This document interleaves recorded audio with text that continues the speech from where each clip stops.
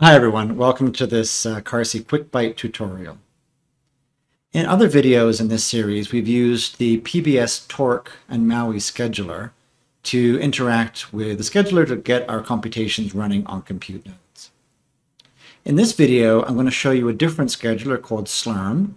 Slurm is a more modern scheduler, and we're moving our clusters to Slurm. So in the future, whatever cluster you're running on will probably be using Slurm. But not to worry, we're setting up Slurm so that it's backwards compatible with the PBS commands you've already learned. So you'll be able to put those into your Slurm batch scripts and use them to interact with the Slurm scheduler. But there are some commands that will only be available through Slurm, such as allocating GPUs. So I want to make sure that we cover that in this tutorial. And also, if you're just starting out and haven't used PBS, you might want to use Slurm and learn Slurm so that you can have a more modern scheduler that you're interacting with. All right, so let's go ahead and log into Xena. Xena is one of the clusters currently that has Slurm installed. Our larger cluster, Wheeler, we're transitioning to Slurm at the end of 2021. And our future clusters will all be using Slurm in the future. So as usual, we need a test program to use as an example when we're running our Slurm script. We're going to use the same program that we wrote in a previous video called CalcPy. If you're curious what that program does, you can take a look at that video. To download it, we're just going to type git clone https lobogit.unm.edu/workshops.git. That downloads the programs. Now we can cd into the workshops directory. By the way, I have my prompt customized to show my username, what machine I'm on, the current path, and then I've set it up so that if you're in a Git repository, it shows you the branch that you're on. If you use Git, you might find that useful. But we have downloaded these files. In particular, we've downloaded CalcPy MPI and CalcPy serial. Now that we have this code we can play with, let's go ahead and create a Slurm directory where we can try out some Slurm scripts. So I'm just going to make a directory here, and I'm going to create a directory called Slurm examples. cd into that directory. And I'm going to copy these Python programs into that Slurm directory. Just to make things a little neater. All right, so here are our example programs. And we're going to need to install some libraries to get our test program to work. So first I'm going to load the Miniconda environment module. I'm going to create a new environment, conda create, and let's call it CalcPy.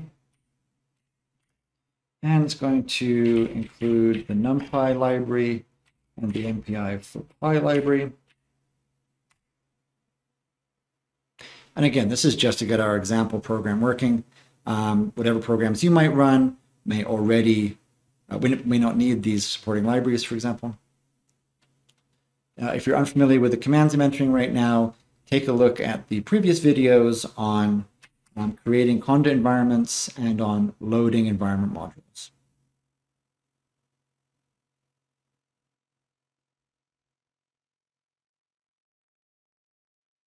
All right, so now we can activate our environment.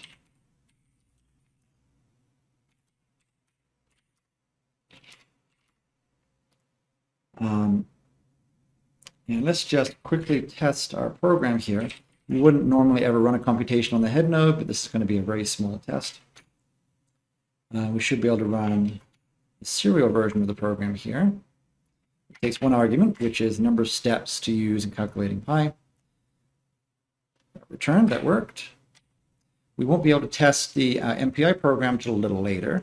We'll need to load some more libraries for that. And since it uses many nodes, we won't be able to run it on the head node anyway. All right, so we are now set and can actually start writing our first Slurm batch submission script. I'm going to use the Emacs text editor. We have a lot of different text editors on our Carson machines. This is my favorite. You can use whatever text editor you like. I'm going to call it calcpy.sh. All right, so now we have a new file. This is a shell script. So if you're familiar with shell scripts, you'll recognize that they all start with hashbang, bin, and then the name of the interpreter. We're always going to use bash for these. And then every line after that that starts with sbatch is going to be an instruction to the scheduler. So recall that the scheduler decides how to take your computations and allocate them to different computational nodes and CPUs that you have available. All right, so the first directive we're going to give it is to give a name to our job. So let's just call it calcpy. The next directive is going to be the email address to send notifications to. Email user. I'm going to put my email address. Of course, you would put in yours instead. And then we're going to tell it what kinds of notifications to send us with mail type. So for example, I might want to be emailed when the job begins, when it ends, if it fails, and if it's requeued. So hopefully begin, end, and fail are fairly obvious.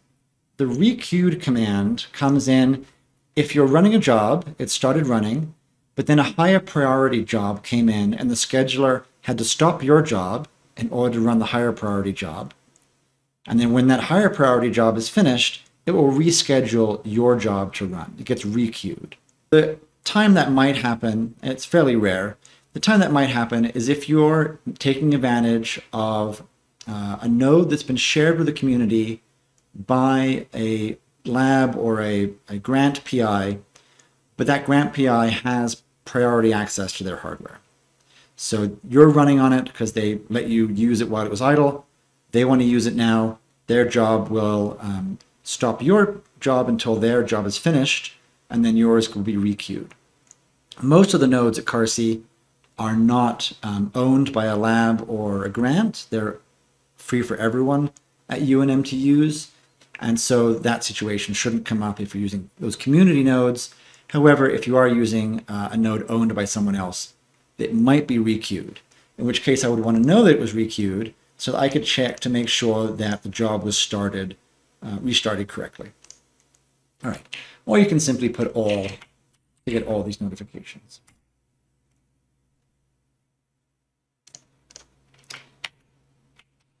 Since the job will be running on a compute node, and I will presumably be away from the computer, and I won't be able to see any output because the output is running on a different computer, we need to specify where that output's going to go. So this is the output that is written to screen, or would have been written to screen by your program. It may be storing other output independently. Whatever is going to be saved to screen will be saved to a file specified by this -- output argument. Let's just call it calcpy out. And similarly, any error output will get saved to calcpy.error. If I don't specify these commands, it will just save this output to slurm dash and then the job ID that you were allocated.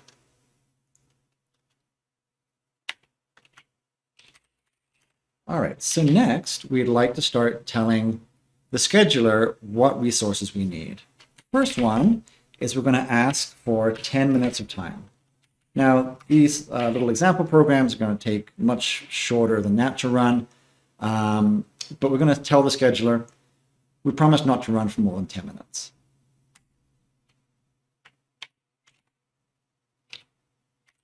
we're also going to ask for some memory. This is the amount of memory per compute node that will be allocated. So I'm going to ask for 1 gigabyte of memory per compute node.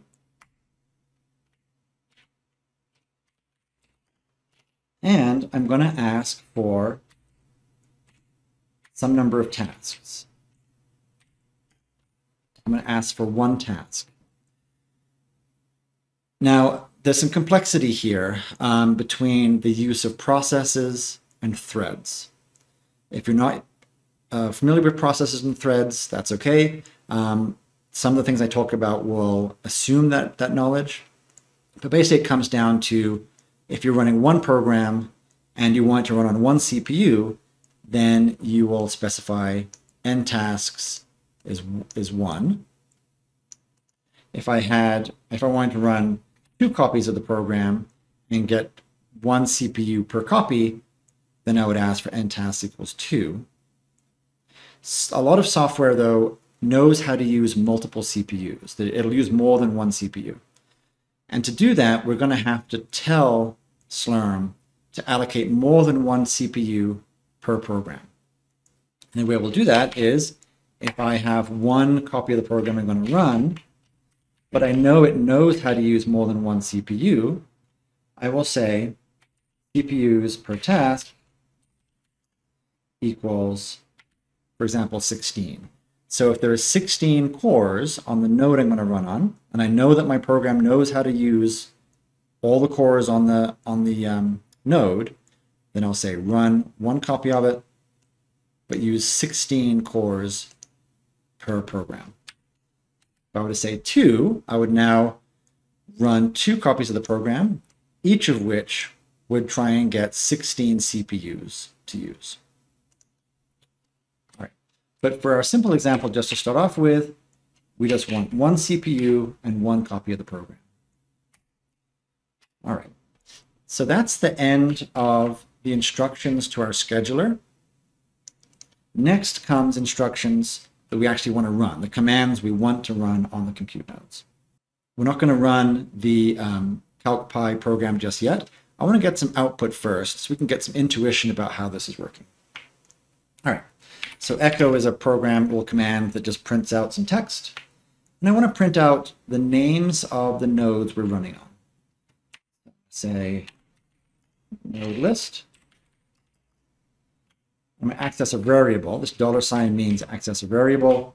Slurm provides a variable called Slurm job node list. That will give me the names of the nodes I'm running on. Now, we're only asking for 1 CPU, so we'll only get 1 node to run on it first. We'll get its name. Later on, we'll be running on multiple nodes. All right, so we also want to take a look at the number of tasks. That'll equal the tasks here.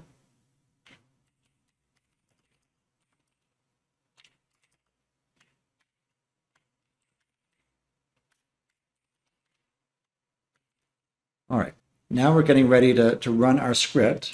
But before we do that, let's take a look at the status of Xena. So each of these lines, when I type qgrok, shows a partition. A partition is a way of grouping compute nodes together.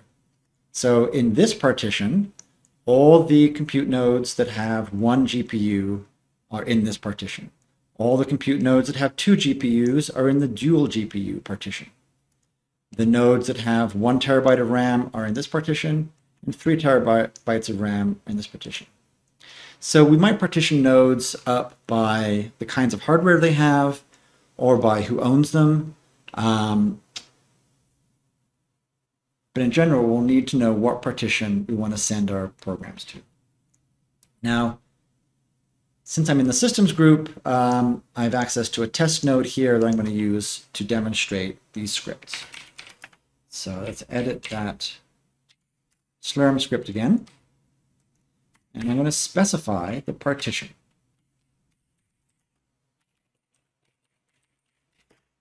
I'm going to send this to the systems partition, just so I'm not using a production node for these examples. All right, So sbatch is the command we use to submit the script we just wrote to the Slurm scheduler.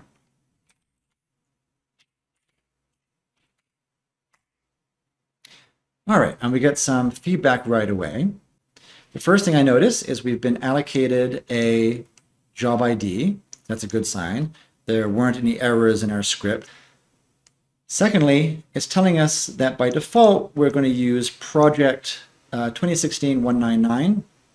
Now, this is just for our reporting purposes, that you can go to a website and you can look to see exactly how many CPU cycles, how many resources, how many jobs have been run under a particular project.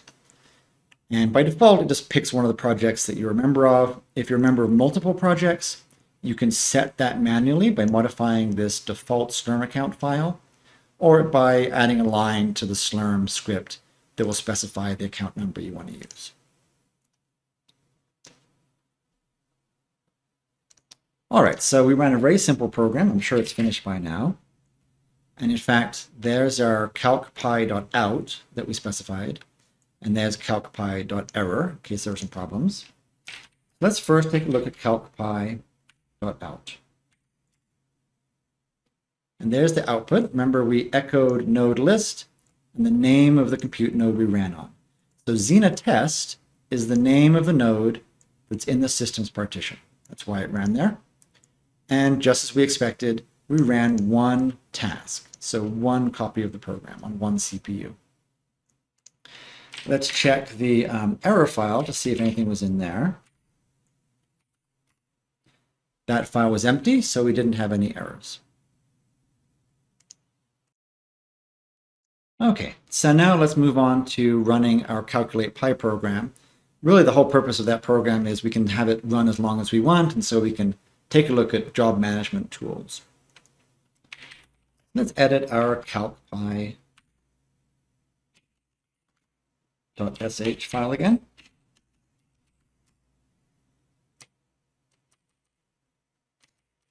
Keep this output. I think it's useful to see what nodes we're running on.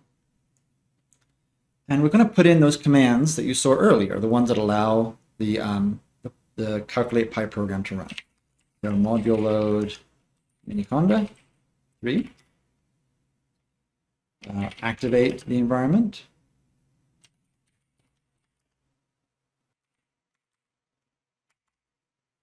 And then finally running the program itself.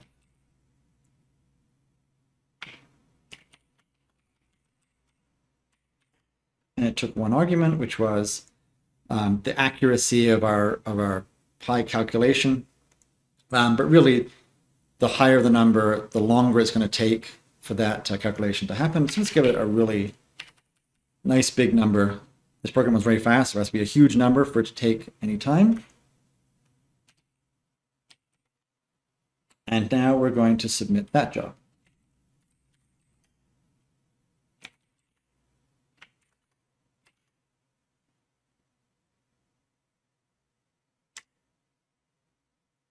All right, it was successfully submitted. I'm going to use the command sq to take a look at the status of the Xena scheduler. So I can see that a number of jobs are running. Here are the partitions they're running on. People are running on the big memory nodes, the single GPU nodes. Here's the username. And here's our job running. It's running on Xena test. It's been running for 10 seconds. The R indicates that it's running. It's not queued up. It would be a queue if it was waiting to run. And the name of the job. We can limit this display to just our jobs by doing -u and then your username. So here's our job. Slurm is very flexible in the information you can get out of commands like sq. Though it's flexible, it's a little bit overwhelming sometimes. So I'm just going to show you a couple of useful commands. We say format. You can follow that with a series of pound characters followed by different letters. And depending on the letter we put in, we get different information. So for example, if I say pound A, that will show us, and I'll restrict it to our account again. That'll show us the job ID. So this is job ID 40816. I can do a -B to show me which node it's running on. We can do a lowercase r, and that makes it explicit that the reason it's not running is none, because it is running. But if it were queued, it might tell you it's waiting for resources. Or if you'd ask for too many CPUs, more than are in the partition, it would tell you there's a partition configuration error. And also, if it were not running, a -S would tell you the start time, the estimated start time, or when it actually started. In Linux, man is the manual command. It'll give you a manual for a command. So if I type man, you can scroll down, and these are all the different options you can give that format command to get different kinds of information. So for example, to get the time limit would be L, time left would be capital L, so let's try those.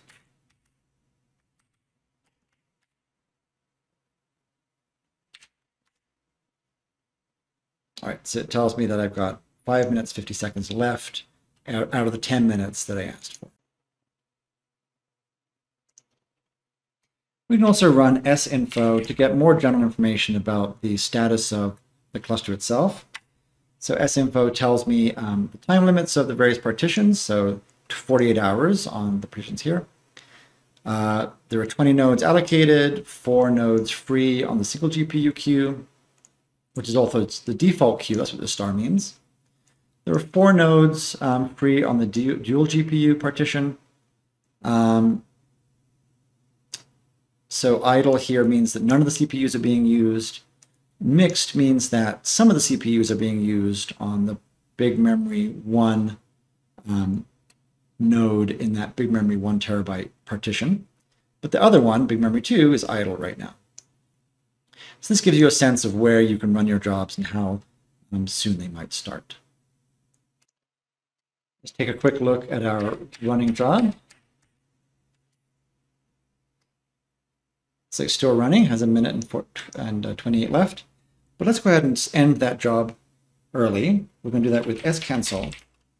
So you just type scancel, the number of the job, and you can see it's now gone.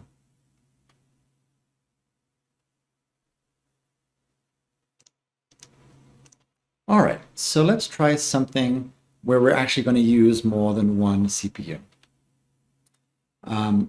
To do that, we're going to create a new file. I'm going to use our old calcpy sh as a starting point. I'm going to call it MPI. All right.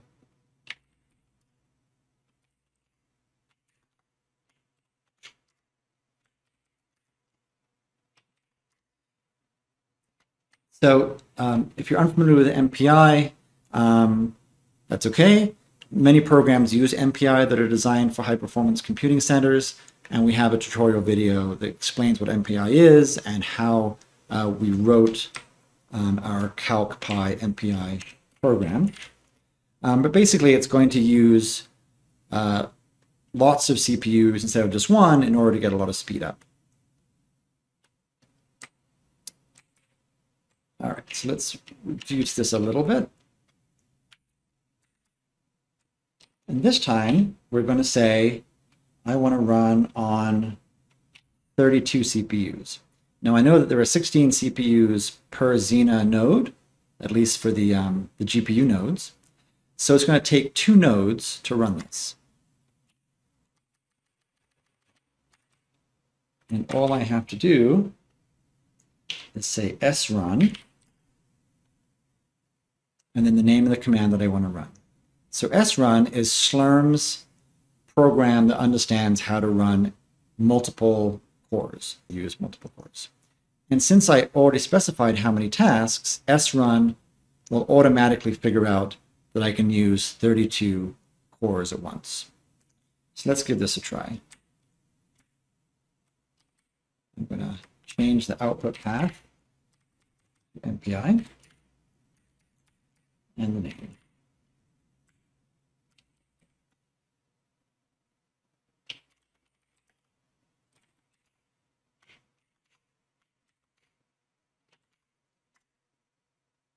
All right, it's been submitted. Let's take a look and see if it's running already.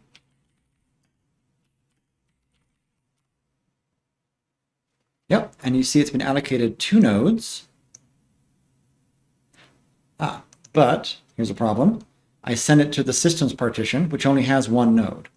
So let's go back to this command I showed you earlier. And now I can see that the reason it's not running is because of the partition configuration. The partition configuration doesn't have 2 nodes for the systems partition. The start time is NA because it can't start, and the executing hosts is also not applicable. So let's fix that.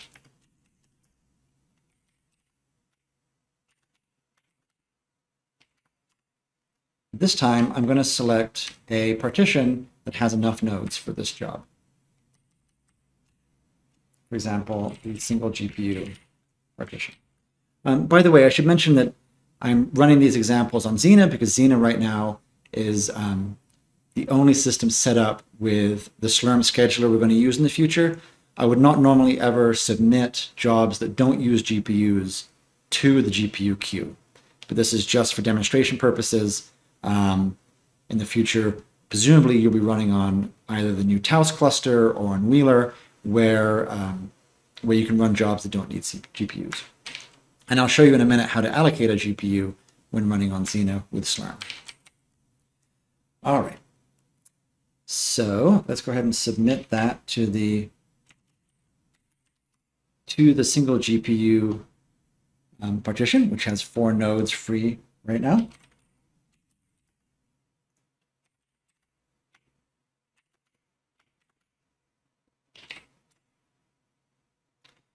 And let's take a look.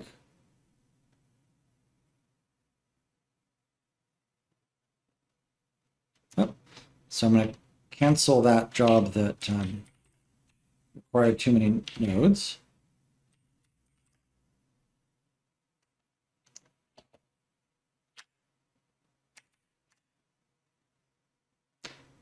And it looks like our job that was running on Xena 18 has finished.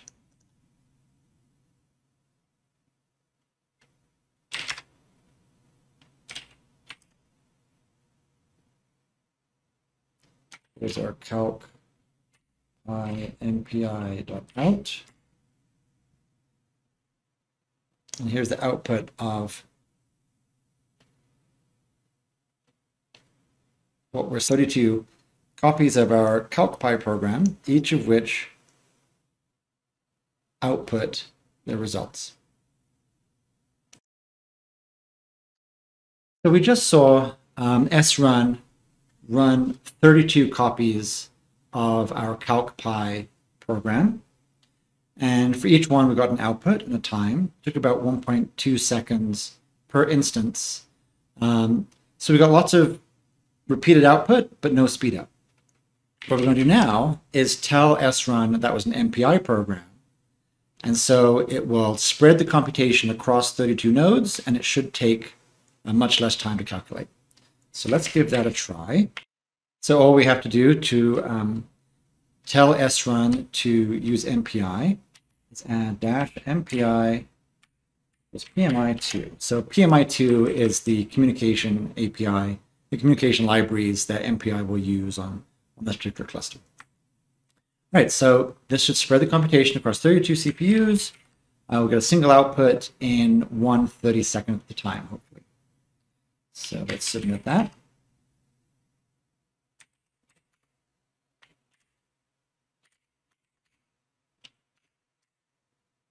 All right, it was submitted.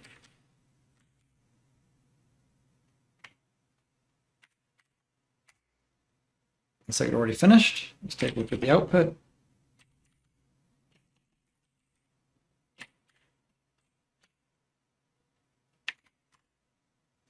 right, so we have a single output, so a single combined instance of this program ran, and it only took 0.46 seconds instead of 1.24.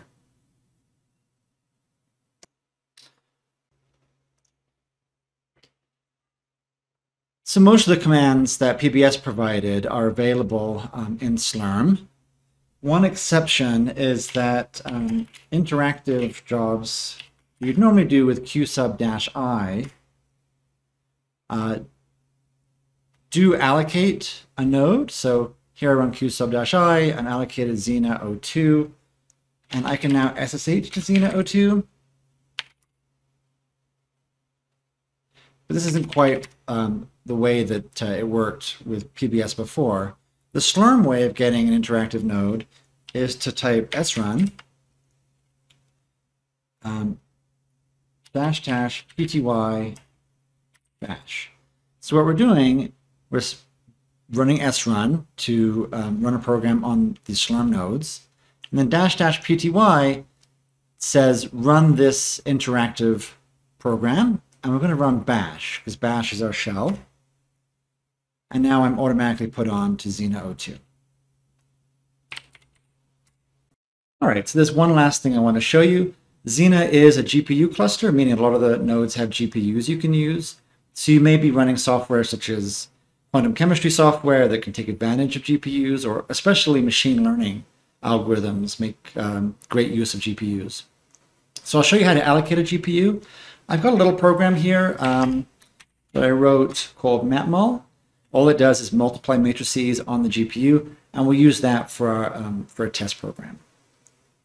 All right, so the first thing we're going to do is take our existing calcpy script, copy that, and we'll modify it to use GPUs.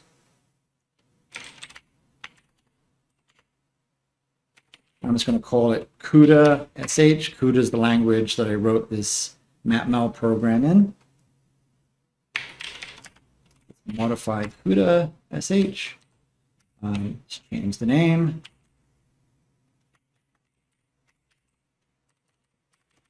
And the output.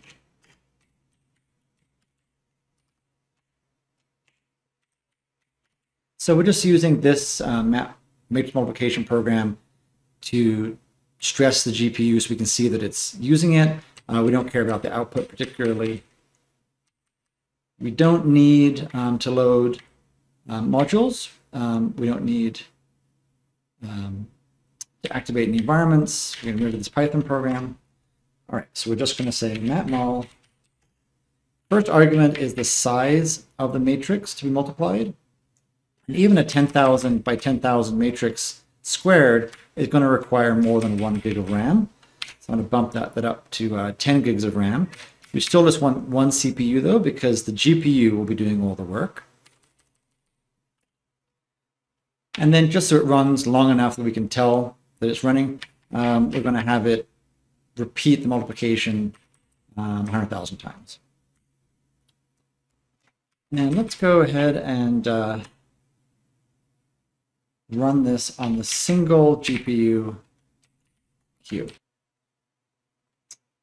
All right, so we can run sbatch CUDA.sh.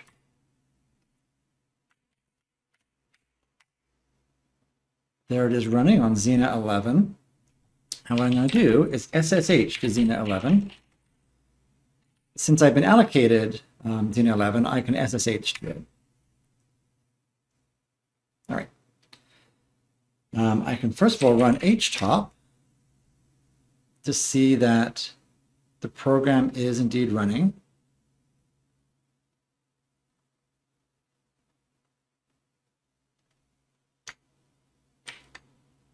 And I can load a program called nvtop that will tell me how much of the GPU is being used. All right, so I can see that periodically it jumps up using 58% of the GPU, 27%, 61%. And it gives me a little plot over time showing how much of the GPU is being used, the memory usage, etc. So I know for sure that it's allocated a GPU my matrix multiplication program is running on the GPU and everything's good. All right, so I'm going to stop there. That's an overview of how to use Slurm on Xena. As I said, we'll be moving to Slurm on our other clusters, so hopefully this will be useful for Wheeler and Taos and other upcoming Slurm clusters. Hope to see you next time. Bye-bye.